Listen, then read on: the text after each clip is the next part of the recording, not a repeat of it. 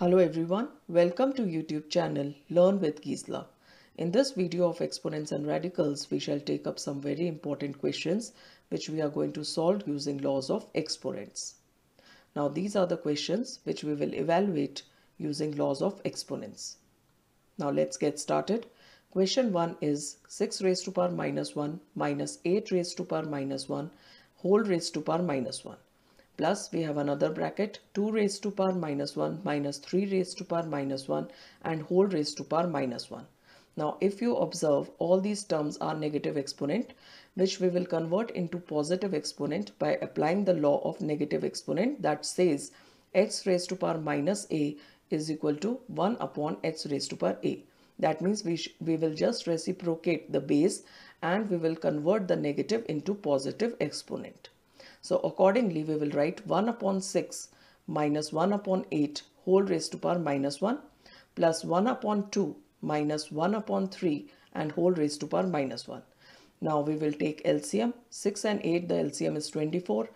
So we shall write 24 in the denominator and further 6 into 4 is 24. So we shall write 4 over here in the numerator minus and then 8 into 3 is 24. So we shall write 3. So 4 minus 3 upon 24 raised to power minus 1. Further 3 and 2, the LCM is 6. Now 2 into 3 is 6 and 3 into 2 is 6. So we shall write 3 minus 2 upon 6 whole raised to power minus 1. Now further 4 minus 3 is 1. So we shall write 1 upon 24 whole raised to power minus 1 plus 3 minus 2 is 1. So we shall write 1 upon 6 whole raised to power minus 1. Now again they are in negative exponent. We have to convert into positive by reciprocating the base. So we shall write 24 plus 6 which is equal to 30. So the answer is 30 of this question. Now let us take up second question. It is given in box bracket we have 2 by 3 whole raised to power 2 and outside we have minus 6 into 2 by 3 whole raised to power 2 into 3 by 2 whole raised to power minus 10. Now over here we know that whenever we have two powers inside and outside we multiply both, and another law is there of negative exponent. Whenever we have negative exponent we make it positive by reciprocating the base. So both the laws we will apply and further we will write 2 by 3 raised to power 2 into minus 6 into 2 by 3 raised to power 2 into 2 by 3 raised to power 10. Here we have reciprocated the base. 3 by 2 has become 2 by 3.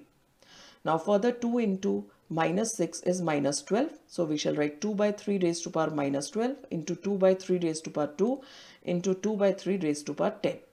Now we know when the two exponents are multiplied we add the powers. So accordingly we will write 2 by 3 raised to power minus 12 plus 2 plus 10. Now 2 plus 10 is 12. So we shall write 2 by 3 raised to power minus 12 plus 12 and minus 12 plus 12 is 0. So we shall write 2 by 3 raised to power 0. And over here we will apply another law of 0 exponent, that is anything raised to power 0 is 1. So 2 by 3 raised to power 0 is 1. So 1 is the answer of this question. Now let us move to question number 3. We have a curly bracket and inside that we have two brackets.